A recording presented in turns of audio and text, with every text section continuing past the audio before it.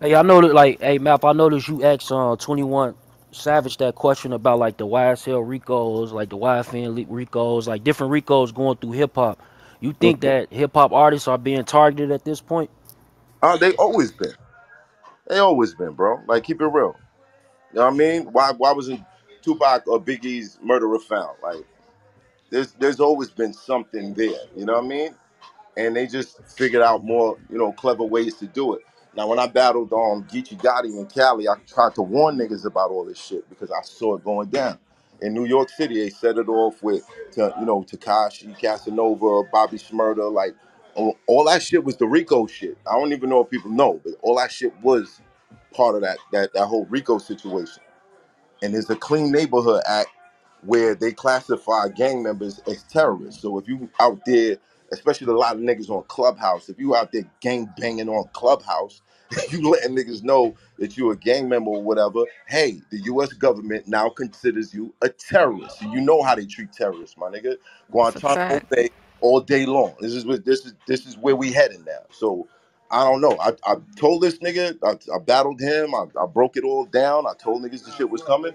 Peace, how you doing, sir? All right, good looking. Yeah, yeah. Salute, salute. Right, so I put the warning out there, but unfortunately, you don't see these battles, especially that battle. You're not gonna see it unless it's on the app. I was hoping that that would get dropped on YouTube or whatever, but I've been talking about this shit for a long time. You go on my YouTube channel, I got a video called New York City Drop Your Flag. Like, come on, man. We gotta work smart out here, man. These niggas out here doing stupid shit. There's cameras everywhere, and these niggas acting like the shit don't exist. It don't like it's not making sense. Like the niggas the people that's trying to oppress us are advancing, and we're doing shit, still doing dumbass shit from the '70s. It don't make sense. Right. It don't make sense. Facts. That's a good point. Anybody got So any other questions? Will you host any battles in on your podcast? say it again. Will you host any battles on your podcast? Yo, shit. There's always the battle on my podcast. It's called Brooklyn versus Queens. Yo, shout out to SO, shout out to Mac. You know what I mean? Shout out to Honda Kid. As far as like people battling in the shop, nah, probably not. I'll probably never do that. You know what I mean? That barber shop, I keep it what it's supposed to be.